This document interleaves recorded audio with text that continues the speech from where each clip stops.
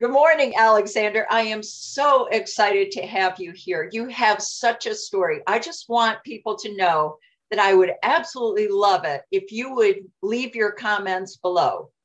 My discussion with Alexander is going to be broken down into 3 parts.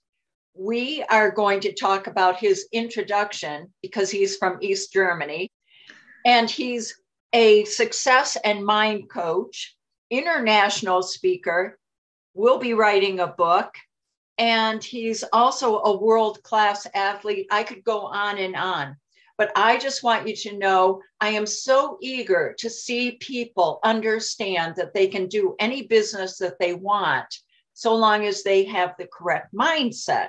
So I would love it if you would go on my YouTube and subscribe to it and connect with Alexander. So good morning, Alexander. Let's get started on your amazing story.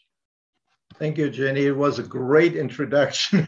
I'm Alexander Richmond. I'm a coach. I'm a success and mindset coach. And I'm helping people, as I see myself, having a calling for helping people just in general. So, well, you mentioned I grew up in East Germany. East Germany was under the control of the Soviet Union at the time and made it a part of their communism system. And well, as I grew up in there, not knowing any better, at age 6, just entering school, I had been selected to wrestle. Basically, I started my wrestling career with age 6. We had been selected for various sports because East Germany was a very small country, and yet, if you look at it in history, like always played a big part at Olympics throughout history, the modern Olympics. And during that time, being a part of Olympic program, was an important part for the individual as well for the country. So the selection had been done early. So at age 6, when I started, I came there. The coach was speaking to all of us after we wrestled, and that gave me a vision. And that's something I wanted to share. When the coach spoke, to all of us, and I just had a feeling I could visualize, as he mentioned, and he pointed to a few people, and he also pointed at me, looked at me, and that spoke even more to me, that he said, imagine you could be one day, it didn't matter how you did today, but you could be one day walking up, standing on a podium, being put the medal around your neck, and the national anthem plays, and millions of people watching, that event and seeing you receiving that medal and being announced as an Olympian or world champion. How does it feel? And I don't know, I have goosebumps. Yeah, right. Because that's how it was. I go through the emotions again. It really woke me up. It touched me. Mm-hmm. And that's a vision. From there on, when you have a vision, when you have a desire, all of a sudden, you see yourself, and you decided in that moment, that is what you want to do. It's the turning point to everything. When you have a burning desire, you create a faith, a belief in everything there is, the system, the coach, or whatever you see in that moment, right? Because all of a sudden, I believe every word he said. You have a desire, you have the faith, and you take actions. But the action, whatever the outcome is, goes right back and fuels the desire again. And having the faith, well, didn't happen yet. You go on, but you see improvements. I can guarantee you, if you stick long enough with it, and the issue is with so many people that they don't keep track, but we had to keep track. For us, we had a journal, like for us was important as athletes early on. You get a little booklet, all your matches had been recorded. Oh. The outcomes, how you scored, how did you win? By points, by, pinning an opponent. how long did it take, and what was the technique. So it was very scientific. And I want to bring it on early, because if you don't keep records, we forget. But so many people don't have that, unfortunately. But, that's why they always have to look for mentors. That's why they always have to go and look around them, to create a team around their life in order to become more successful. Everything is possible. Everything is possible. I believe that too. It's all a matter of your mind. Totally. Yeah, but I like the point that you're making here about accountability and having the metrics, keep them written down. That is really important. Yeah, the biggest part is the vision, first of all. True. And, right. And you have to feel it. It's passion. Not something like I can put something, draw it on. But if I don't truly have the passion, if I don't have that fire, if I don't feel it inside, yep, then it's not quite the right one. True. Very true. I might have some success, but that's not something, it will not be sustainable over time. That's why people can also read. If it's not your passion, they can sense it instantly. Yeah. If you're intuitive, definitely. Yeah. I'm intuitive. So I made it to go to the Olympics, even though I got my butt kicked. Coming back after, was it August 5th, 6th? I don't know anymore. After the ceremony, the next day we flew back to Schönefeld, and in Schönefeld at the airport, they unrolled the red carpet. We didn't make it to the terminal. We stayed on the roll field. The team comes out, the coaches go first, and the support team, and, standing right and left of the red carpet. And the athletes come down, and everyone is cheering. We had Pioniere, school group, but they were there to welcome us. They had flowers and so on. Then there was music played, and spectators from the media, as well as family and friends and others, politicians there. There were speeches held. But coming down the stairs, so my coach pulled me on the side and pointed to two guys standing on the side, and he said, they came to pick me up. That was my arrest, even though I never was officially arrested. Wow. There were no political prisoners anywhere, anyway. So not that you knew of anyway. Right.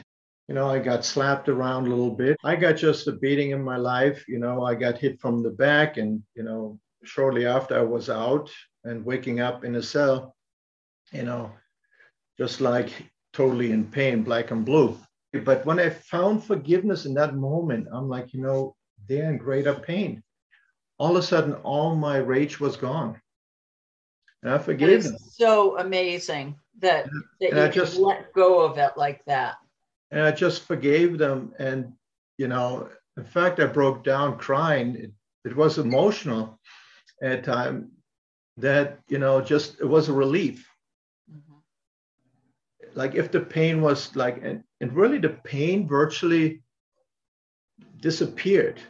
The power of the mind is great. It is. If you see that, whatever you take on as a belief system, whatever you make it mean coming of the past, of the experience you have, because everything is experience in the past. It is. That will shift, make or break you going forward. That is powerful, Alexander. That is so powerful. And it's so true. One day I was taken to the border, from prison in the morning, early morning. They woke me up, threw me my clothing, and just the clothing, nothing else.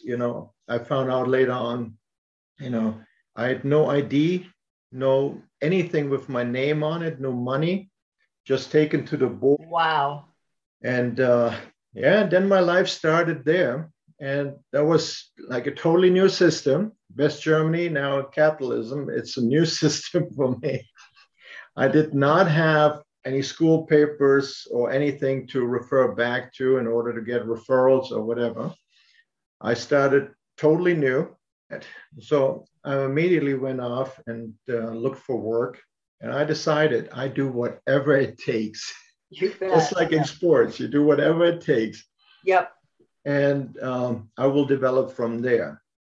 So, and it's always like, first is kind of like, assessing your environment, what becomes available, having your eyes open, right? That was also something as a lesson I tell some of my clients, because sometimes we just do that coming out of school, right? Mm-hmm. And then we get lost because we can, there is a way of getting even comfortable standing in manure. Oh, that doesn't sound appealing, but I can understand it. The reason why I said it that way is because people have to look where they're at.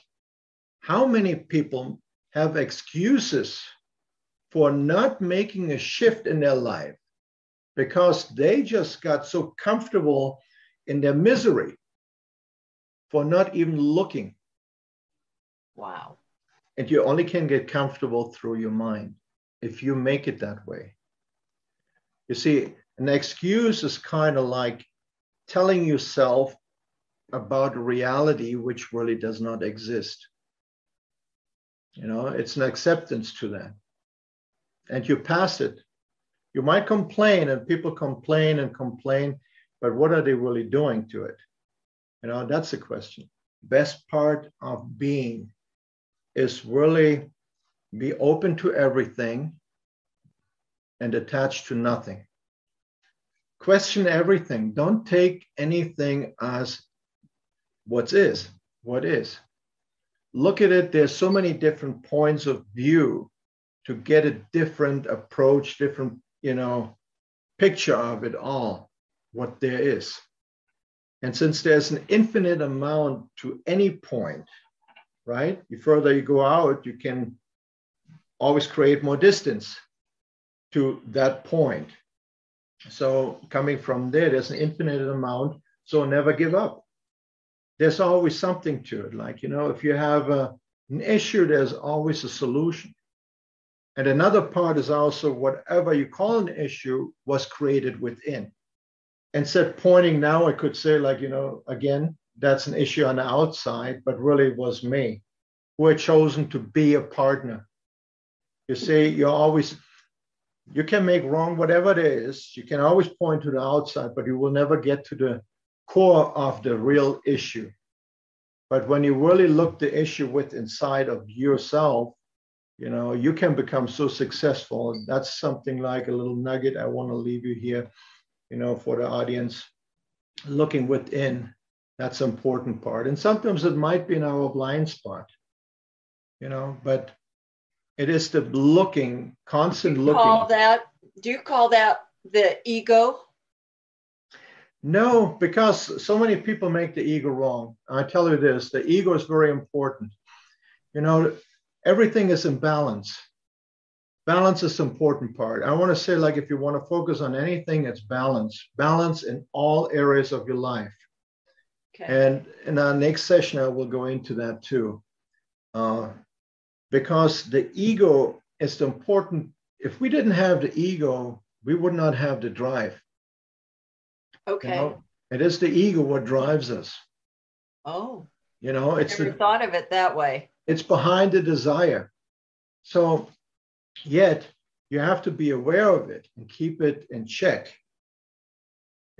So for me, at least the way I see it, the way it occurs to me, we all have different experiences and so on. There is an ego necessary in order to do certain things, okay. And sometimes it really takes some arrogance to go forward. And I love all the input you've given, Alexander. I can't wait for our next one. As I said, we're going to talk about entrepreneurship is a game, and here is why. Exactly. And that is going to be our second chapter to this story.